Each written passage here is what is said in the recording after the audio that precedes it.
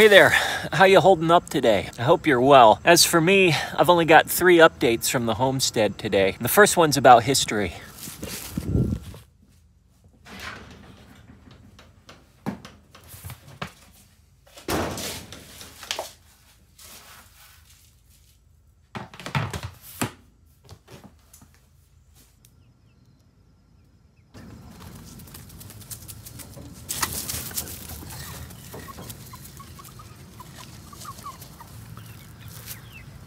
When I was growing up, history was one of my favorite subjects. I was such a nerd. I loved reading about the Roman Empire.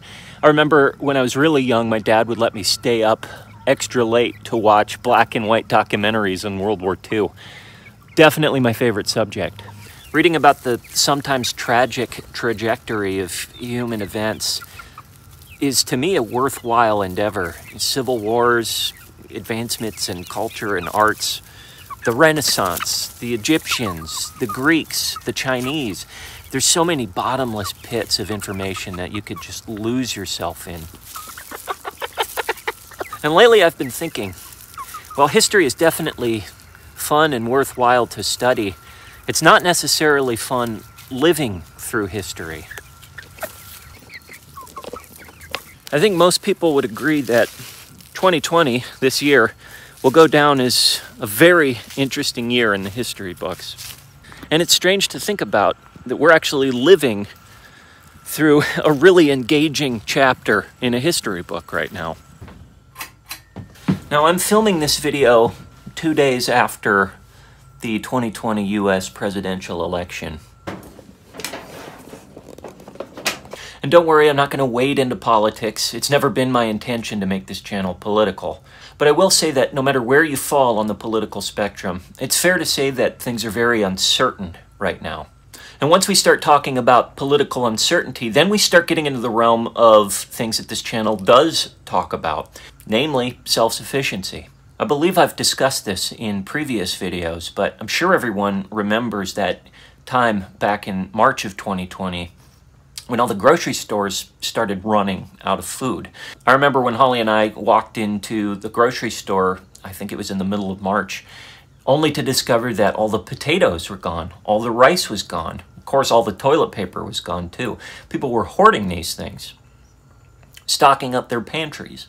Now, I'm not trying to claim that the current situation, the election, will repeat what we experienced with the pandemic. I'm not saying that. I don't know if the grocery stores are going to go empty or not. But I will say that with the uncertainty that we're living through right now, I wouldn't be all that surprised if I walked into the grocery store tomorrow and a lot of things were gone. And that actually leads me to my second point, which is we're taking active measures to try and be more self-sufficient around here on the homestead. And to be honest, that's one of the major reasons we even bought a homestead in the first place, was to be more self-sufficient. Now, self-sufficiency is such a loaded term. What exactly does it mean? For some people, self-sufficiency is being 100% off-grid, growing or raising 100% of their own food, being responsible for their own water, being responsible for their own electric, being responsible for their own composting systems and their own plumbing. To Holly and I, that's not feasible. Look, we've got a couple of laying hens at the moment, and that's about it. But we can work at it.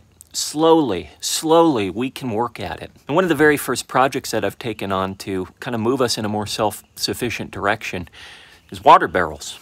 As you can see here, I've set up my very first water barrel system. I was able to get these barrels from a local barrel supplier for 12 bucks a pop.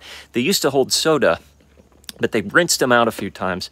So they are safe for eventually watering the plants or giving water to the chickens. Normally these barrels cost, I don't know, 120 bucks or so retail. So to get them this cheap was definitely a bargain. Once I got all the parts, it was pretty easy. Basically, I cut the downspout off of this gutter, put this flex hose up here, cut some holes in these barrels for the faucets and the intake, and cut some holes to connect the two. That's about all I did.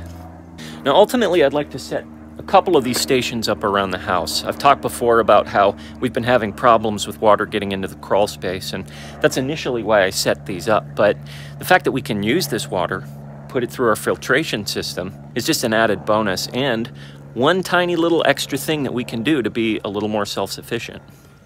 Speaking of these projects, we've got a lot lined up for when things start getting cold. We've already been experiencing nights down in the 30s, and I expect the temperatures to start getting that way during the day.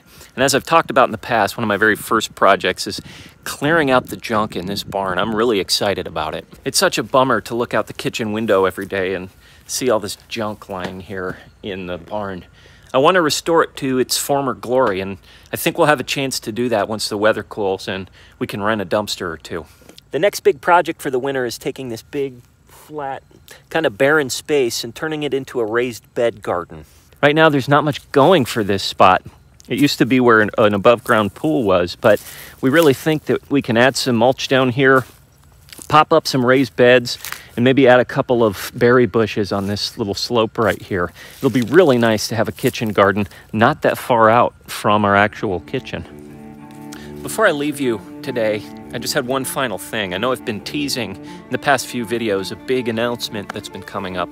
And trust me, I haven't forgotten about it. It's still coming up and it's still lined up. We're just waiting on a few little things to kind of fall into place, but when they do, it's going to change the nature of our homestead and it's going to change the nature of this channel, and it's very exciting. So please do stay tuned. I got to say that I really appreciate all of you folks who have subscribed to the channel. One of the things I've really gotten out of this channel is I tend to ask a lot of questions of you subscribers, and you guys answer them. And there's been a lot of projects around the farm that I've taken on or changed because of your guys' experience and knowledge. So keep watching and stay safe out there and keep the faith. We'll talk to you soon.